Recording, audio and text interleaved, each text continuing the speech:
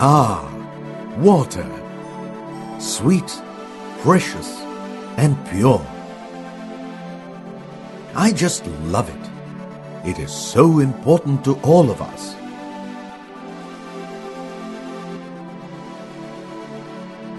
Oh no, where am I? This water is so dirty. I know it must be the humans.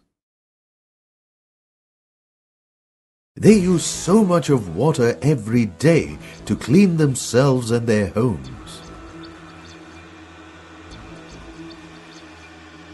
Lather, grease, oil, food, fishes, urine, and many other waste materials mix with water, making it dirty. This water is called wastewater. Did you know that on an average, a person uses around 100 liters of water a day? Can you imagine how much of wastewater is generated every day? Where does it all go?